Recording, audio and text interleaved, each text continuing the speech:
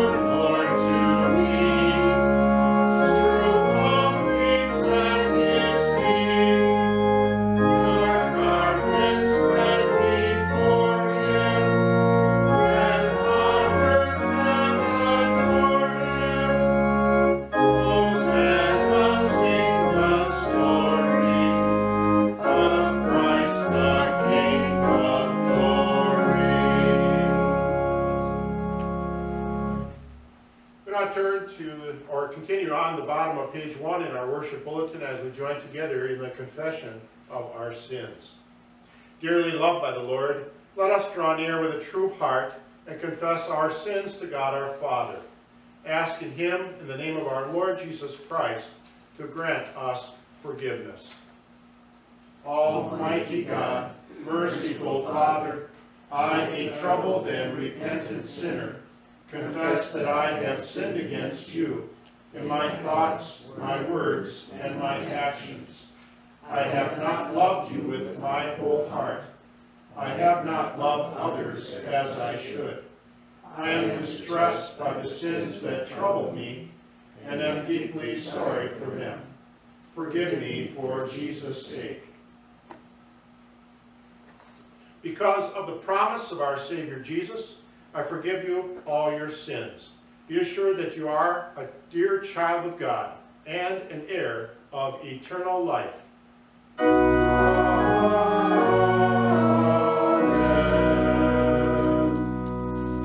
We continue with the Gloria in Excelsis.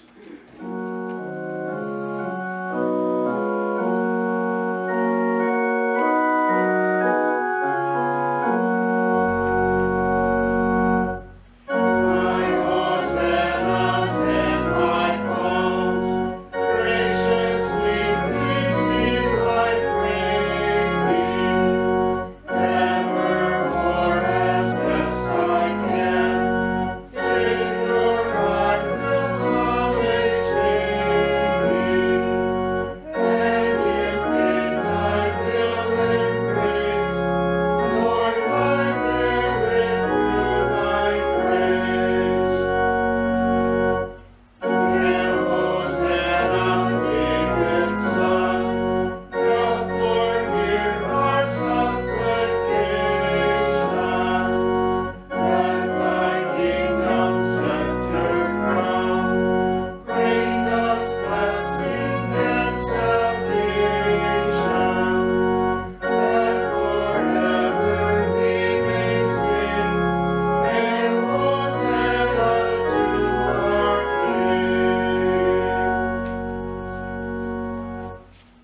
continue with the prayer of the day, let us join our hearts together in prayer.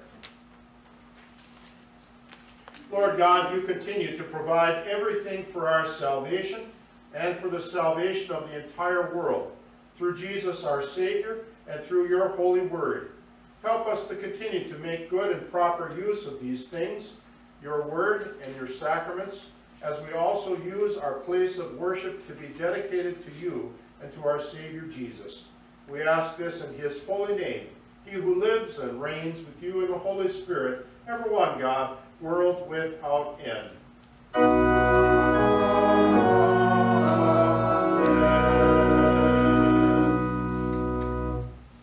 On this Palm Sunday week, we are reminded of Jesus' divine majesty and his divine power.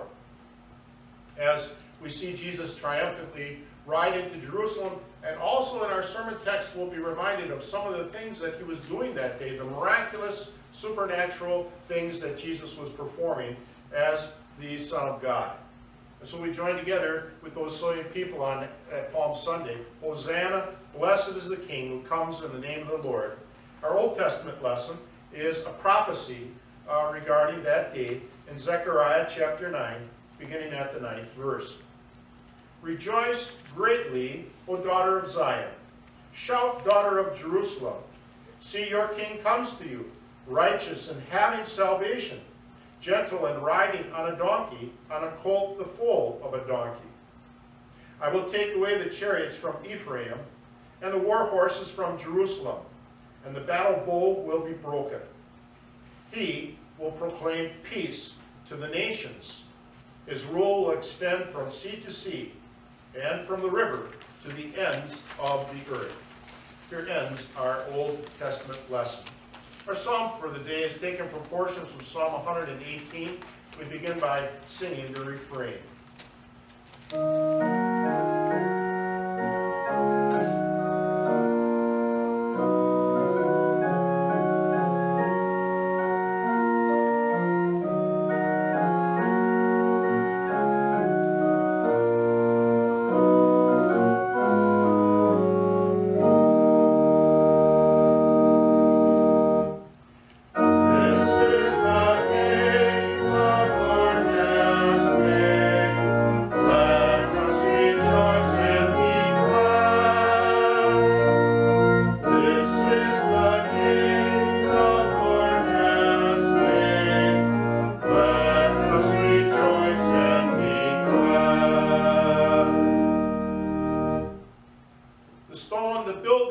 Rejected has become the capstone. The Lord has done this, and it is marvelous in our eyes. This is the day the Lord has made. Let us rejoice and be glad in it. O Lord, save us. O Lord, grant us success. Blessed is he who comes in the name of the Lord. From the house of the Lord we bless you. The Lord is God, and he has made his light shine upon us. With vows in hand, join in the festival procession. You are my God, and I will give you thanks. You are my God, and I will exalt you. Give thanks to the Lord, for he is good. His love endures forever. This is the day the Lord has made. Let us rejoice and be glad. This is the day the Lord has made. Let us rejoice and be glad. For this Palm Sunday, we have as our main reading the harmony of the four Gospels for Palm Sunday, taken from Matthew, Mark, Luke, and John. The next day, after Mary had poured the expensive perfume on Jesus' feet at the dinner in Bethany, which was given in Jesus' honor, as they approached Jerusalem and came to Bethphage on the Mount of Olives, Jesus sent 2 disciples, saying to them, "Go to the village ahead of you, and at once you will find a donkey tied there, with her colt by her. Untie them and bring them to me. If anyone says anything to you, Tell him that the Lord needs them, and he will send them right away." The disciples went and did as Jesus had instructed them, and found a colt outside in the street, tied at a doorway. As they untied it, some people standing there asked, "What are you doing untying that colt?" They replied, "The Lord needs it," as Jesus had told them to, and the people let them go. They brought the donkey and the colt, placed their cloaks on them, and Jesus sat on them. Now the crowd that was with him when he called Lazarus from the tomb and raised him from the dead continued to spread the word.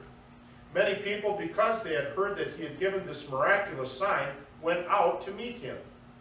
A very large crowd spread their cloaks on the road, while others cut branches from the trees and spread them on the road. The crowds that went ahead of him and those that followed shouted, "Hosanna! Hosanna to the Son of David! Blessed is he who comes in the name of the Lord! Hosanna in the highest." We continue with the hymn.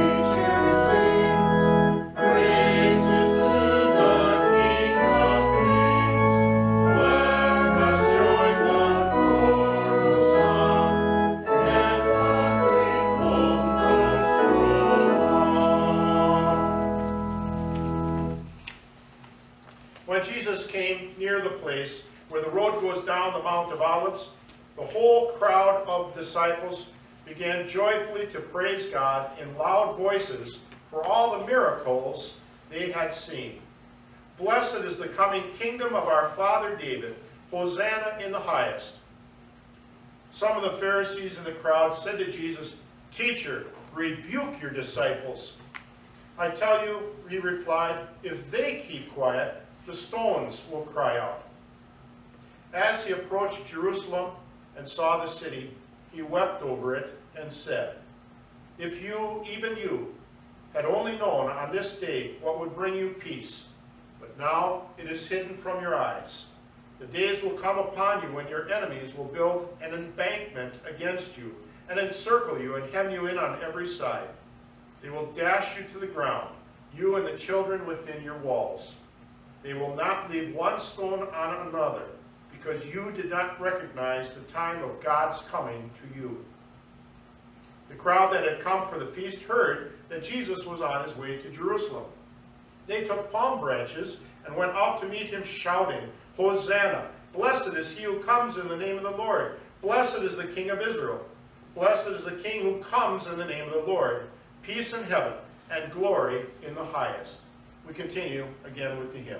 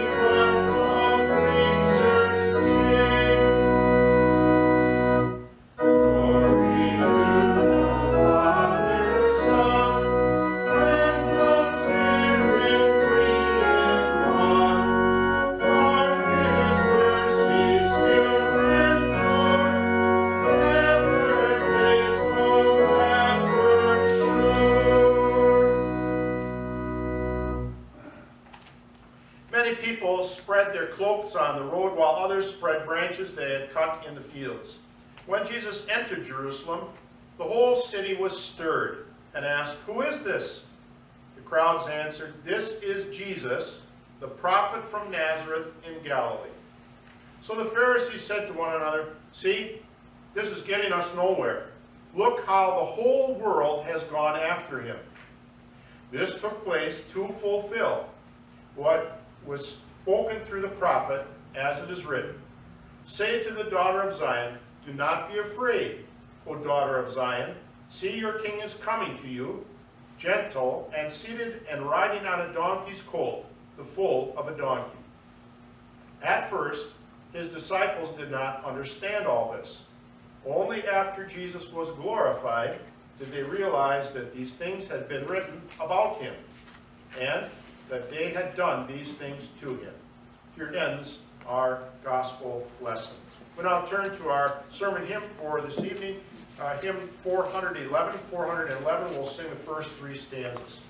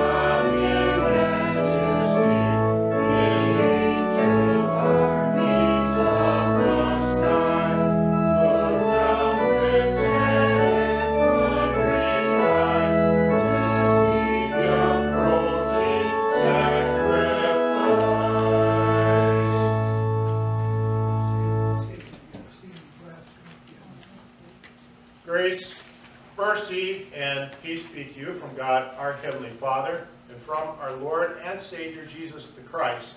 Amen.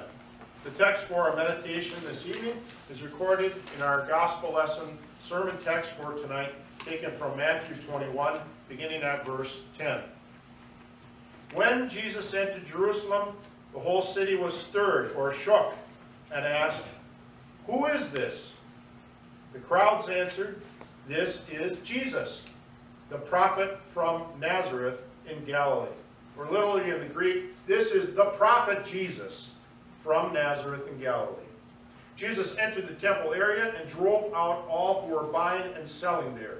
He overturned the tables of the money changers and the benches of those selling doves. It is written, he said to them, "My house will be called a house of prayer, but you are making it a den of robbers."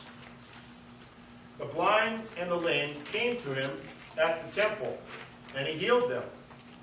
But when the chief priests and the teachers of the law saw the wonderful things he did, and the children shouting in the temple area, "Hosanna to the Son of David," they were indignant. "Do you hear what these children are saying?" they asked him. "Yes," replied Jesus. "Have you never read? From the lips of children and infants you have ordained praise." These are the words of our Lord, of our Savior, dear Christian friends.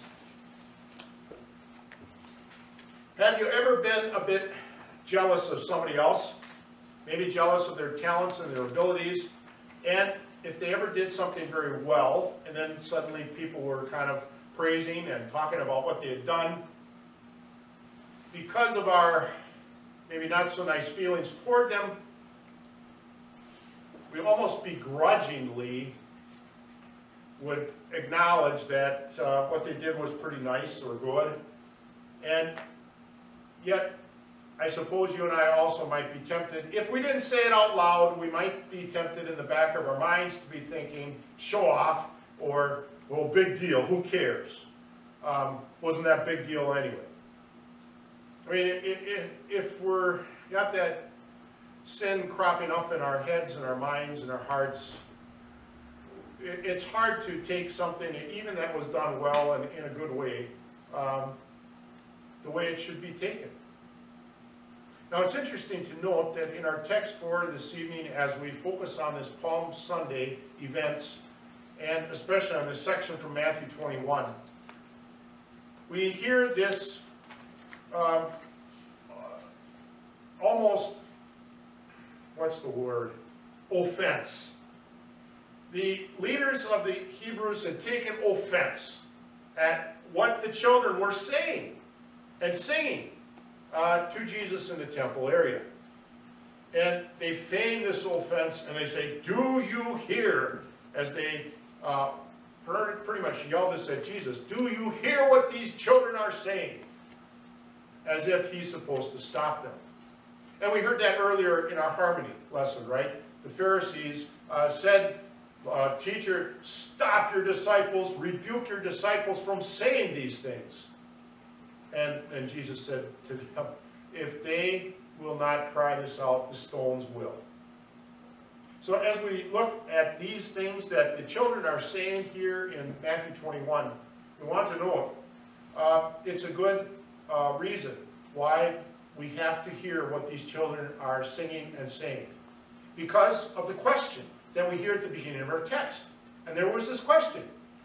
As Jesus rides triumphantly into Jerusalem, what's the question but, who is this? Who is this? The whole city was stirred and shaken, it says. And yet, as Jesus hears and acknowledges these praises by the children, notice, they were giving the right and appropriate response and answer to this question of who Jesus is. Now, as Jesus comes into the city, we're told that the whole city was stirred. And this verb for being stirred, shaken, quaken, is the same verb that you would use for an earthquake, setting off seismic activity and just rocking the place. And this is the verb that the Holy Spirit uses for Jesus. He just shook the place with all the activity that was going on around him as he comes down from Bethphage on the Mount of Olives and then rides triumphantly into Jerusalem with all of these praises and these messianic phrases being said by the people. And if you'll notice, this prophet Jesus, the prophet Jesus, did something as he comes into the temple area. As he comes into the temple area, he overturned and drove out. He overturned and threw out the people who were changing the money. In other words, during this Old Testament festival of the Passover, you're going to have people from all over the world coming in, Jews from all over the world, and proselytes coming all over from the world, and they're going to bring their offerings. Well, here's the money changers. Here we're gonna change all your money for you. And then there were those selling doves and things like that. Now the problem was this, and I'll today was opening day, not at American Family Field, but it was opening day for the Brewers today. And not the best day for opening, but okay. But if they were at home today, and you were sitting in the stadium, what things would you have heard being yelled out while you were sitting there in the stadium? You would have heard something like, "Peanuts, get your peanuts," right? And there's even people that sell programs, so they're talking and yelling about their programs, and then, so that's all going on, because people are selling stuff like crazy while people are sitting in the stands. And of course, you can also talk about the prices, right? So you want to buy a beer at the stadium. How much is that going to set you back? Anywhere from $9 to $12, depending upon which kind of beer you want, and things like that. So $9 for a beer. Does that sound reasonable?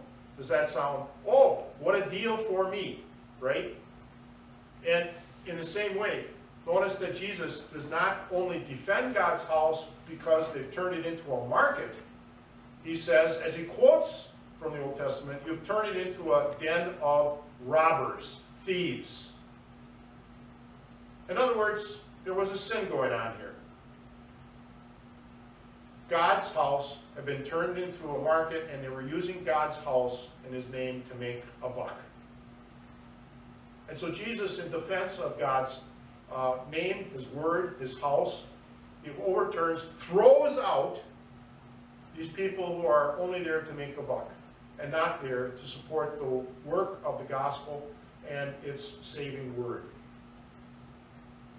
This same verb that is used for throwing them out,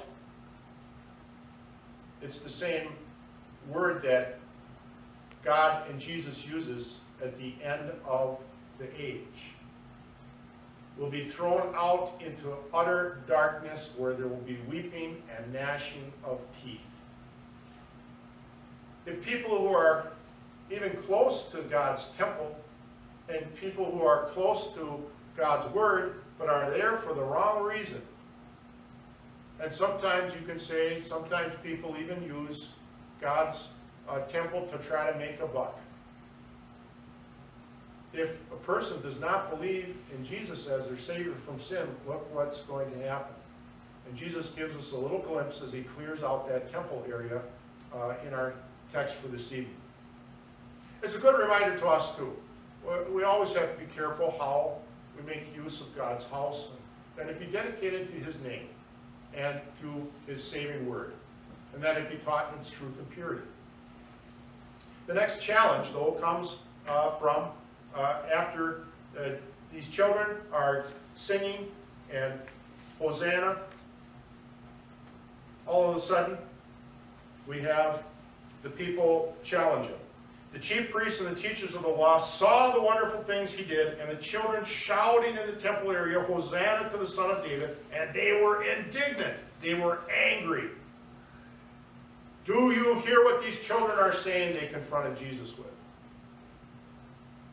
And it's interesting how their unbelief looks at miracles, the wonderful things it was referencing, which was healing the blind and the lame that came to him in the temple area. So he's healing people like crazy right after he rides into Jerusalem, and they come to him and he's healing them. And they were angry that he was doing this.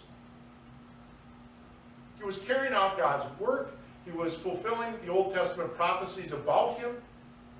The children were singing the praises of him who is the Son of God. Hosanna to the Son of David. And yet their unbelief rejected the healings. Their unbelief scolded the Savior in what he was doing and judged him. And as they see others praise him, they are jealous and angry and upset. And that green-eyed monster, as they sometimes call it, jealousy, it causes people to do lots of things badly. But worse than that is unbelief. Unbelief will definitely cause people to do things poorly, badly, wrongly. And it was unbelief that was driving them. Now, as we gather on this Palm Sunday week, notice that if it were not for God and his almighty power, his miraculous power at work in our hearts and our lives and our minds, where would we be? I thought today, when I was preparing for the sermon, I would just check something on the internet about a question that popped up in my mind. And so I went over this list and list and list of things, answers that people had written. I was really shocked, because you would go from a Christian who would try to explain this, and then all of a sudden you go from an unbeliever, and he would just say wicked stuff about Jesus. I mean, just absolutely wicked stuff that they posted online, and how we don't even know if Jesus existed, and all this kind of stuff. And worse than that, a lot worse than that. Stuff you shouldn't even say in public, much less post. So there again, today here we are, same deal. Faith or unbelief. And look at how unbelief just rejects the wonderful things that God does. So we should not be surprised at this. We should not be surprised at this. Jesus had to remind his disciples, if they did it to me, If they hated me first, they will do it to you. They will hate you also.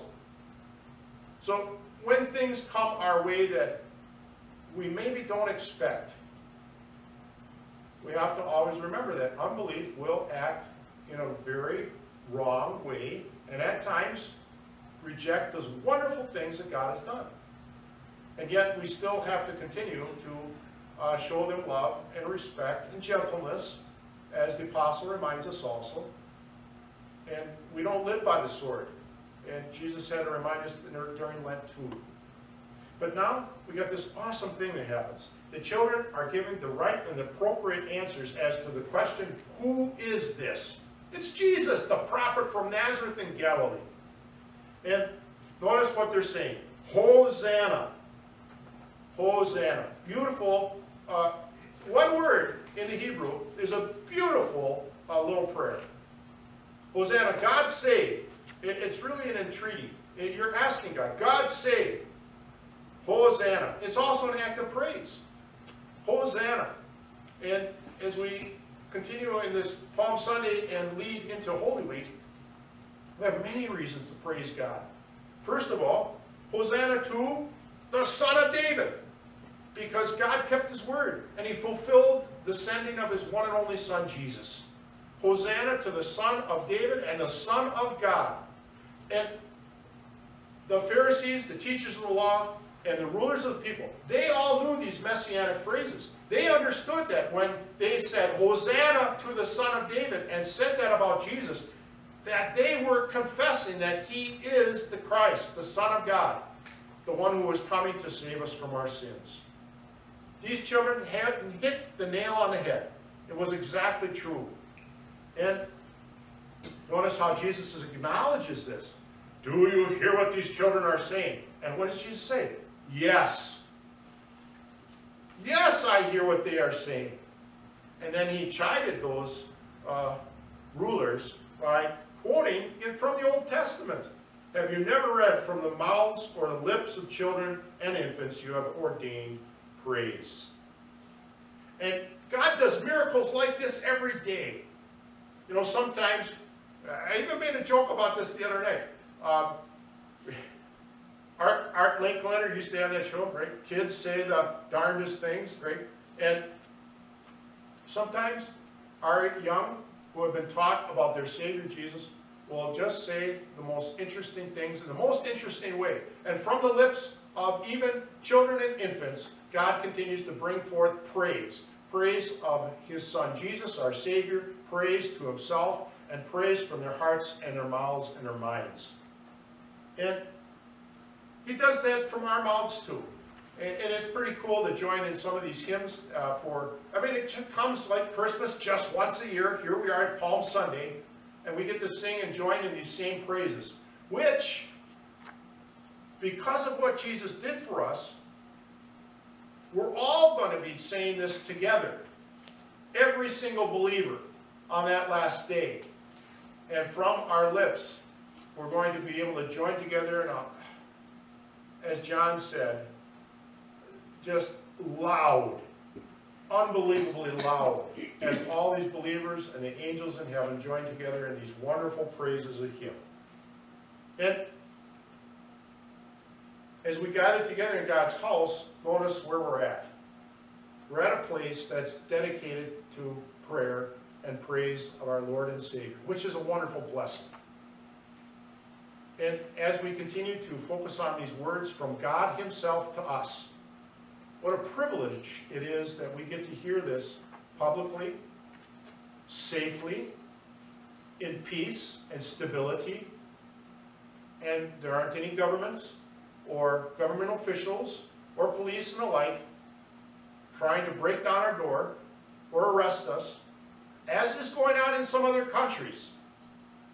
And from this house of prayer, we get to acknowledge, confess, and praise that this Jesus, our Savior from sin, is the Savior of the entire world. Every nation, people, tribe, and language. And access to our God is so easy, isn't it? We call upon the name of the Lord wherever we're at and from whatever situation we may be in. And as we now pass this Palm Sunday and go into Holy Week, we get to review again the things that this wonderful Jesus and the wonderful things that he did, as we see on Maundy, Thursday, and Good Friday, and Easter. The wonderful things he did for us. So, even though it's a review of things we have already heard, may our hearts and our mouths and minds continue to help also in our lives outside of this house of prayer to give other people the answer, who is this? Who is this? This is Jesus the prophet from Nazareth of Galilee. He is the Son of David, the Son of God, our Savior. And so may our hearts and our lives, may our support of missions, may our support of God's church continue to help answer this question for many more people who in unbelief don't yet know who this Jesus is, but they sure need to know, so that they are not thrown out into utter darkness on that last day. And if it weren't for God, we would be looking at that too. But by God's grace, we know and we praise. Hosanna to the Son of David. Amen. May the peace of God, which surpasses all understanding, keep and guard your hearts and minds through faith in Christ Jesus. Amen. We now turn to the middle of page 7 in our worship bulletin as we join together in the two hymn verses there.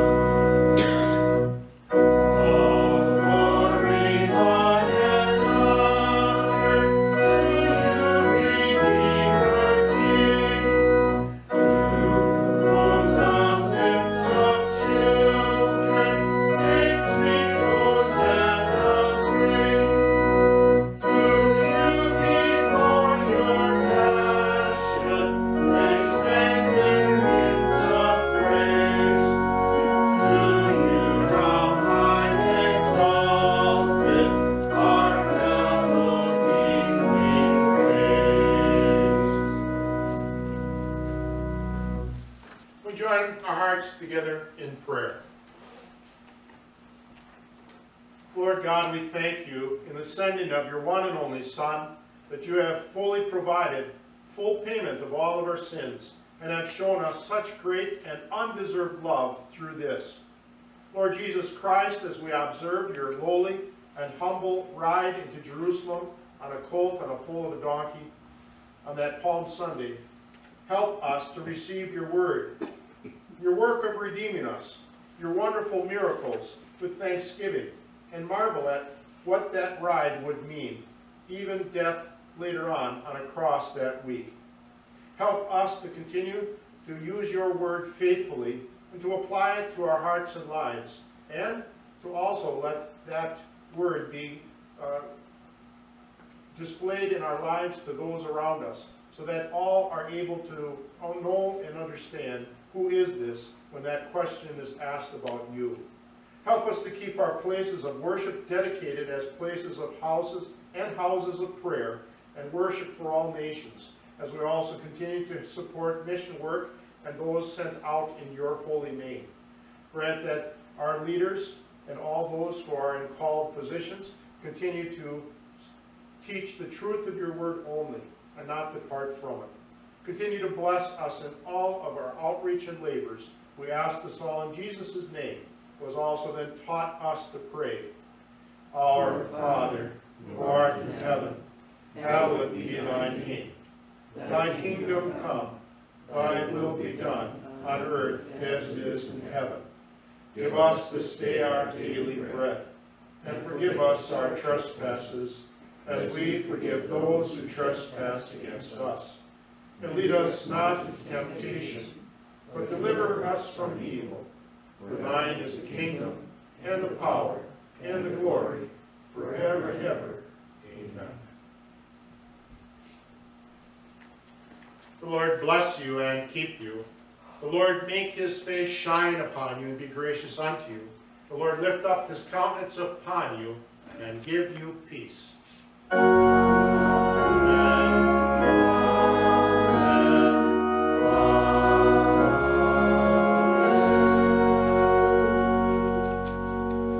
We go back to hymn 411 for our closing verses, 411, and now we close out with verses 4 and 5.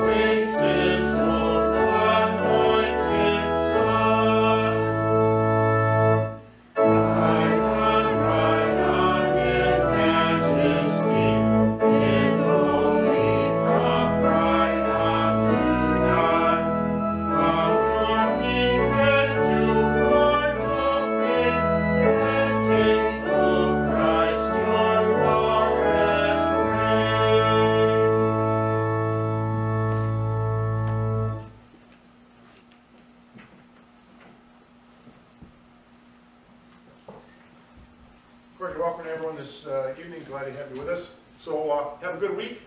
God bless. And enjoy our rain, I guess.